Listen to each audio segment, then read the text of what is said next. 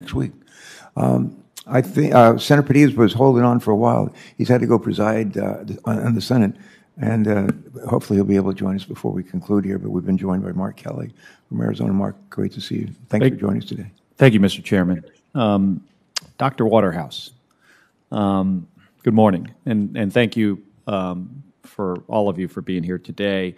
But Dr. Waterhouse, almost exactly 1 year ago, the EPA announced the creation of the Office of Mountains, Deserts, and Plains, a new regional office focused on effectively cleaning up abandoned mine lands across the West and accelerating the cleanup of Superfund sites in the West. As you may know, I believe EPA must be doing more to clean up the more than 500 abandoned uranium mines on the Navajo Nation. Like tribal leaders, I'm concerned that these sites fail to compete well. They don't compete well for annual Superfund appropriations funding, and that red tape and delays have caused significant delays in cleaning up these contaminated sites. It's a big problem. I mean, over 500 abandoned uranium mines. So, Dr. Waterhouse, what can you share about the work that the new Office of Mountains, Deserts, and Plains has done over the past year? And, if confirmed, what role do you hope the office will continue to play in prioritizing Western Superfund cleanup sites in the coming years? Good morning, and thank you so much for your question, Senator. You know, the problem of abandoned uranium mines, as you said, is a very big one, and it's a very important one. Communities there should have the right to be in a clean environment and not faced with that pollution. In fact, I had a visit to the Navajo Nation scheduled for last week, but unfortunately it had to be postponed due to increasing COVID cases on the reservation. But we're really excited about the office, Senator, because that office is able to bring resources to bear to provide assistance to those communities.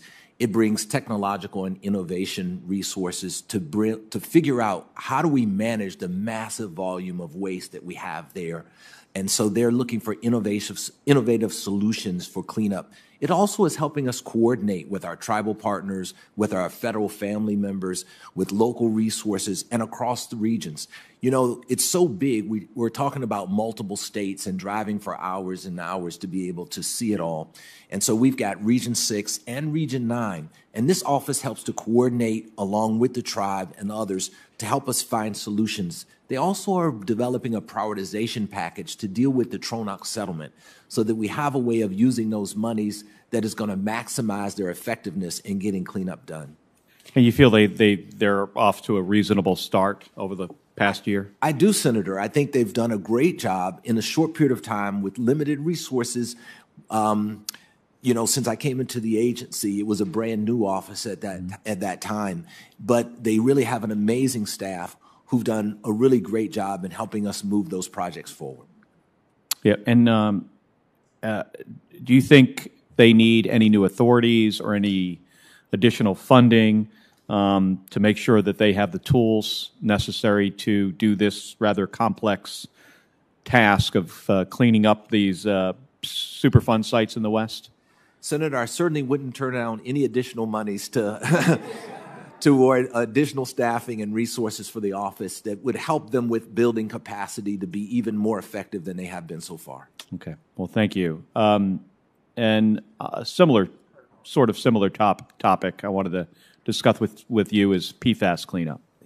It's a big issue in Arizona, and in and around Tucson and Phoenix and other really across the state. So I wanted to ask you for an update on the administration's work to remediate PFAS contamination. As you know, after a number of delays in January, EPA began the process of regulating PFOA and PFOS under the Superfund program. And this is incredibly important to us because several of our aquifers, which are sources of drinking water, have growing plumes of PFAS contamination. Yet, because EPA has not established cleanup standards yet for these PFAS chemicals, it has fallen on the state and local governments to fund efforts to clean up PFAS contamination. That's why I fought to ensure that the Infrastructure Investment and Jobs Act included $10 billion to fund PFAS cleanup efforts. But while significant, this funding will not go far enough in the long term to clean up this problem. So what updates can you share with us today about the administration's commitment to remediate PFAS contaminants through the Superfund process? Thank you so much for that question, Senator. You know, PFAS is such an important issue. These chemicals have such a long lifespan and such dangerous toxicological impacts.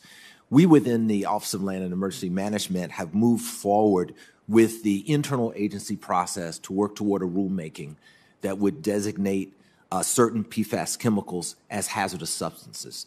That process is one that requires rigorous review by the internal offices to ensure that we're following the science and following the law. And I can tell you, Senator, that we're moving that through that process as quickly as we can so we can have a proposed rule to give us additional authorities to address PFAS in cleanups.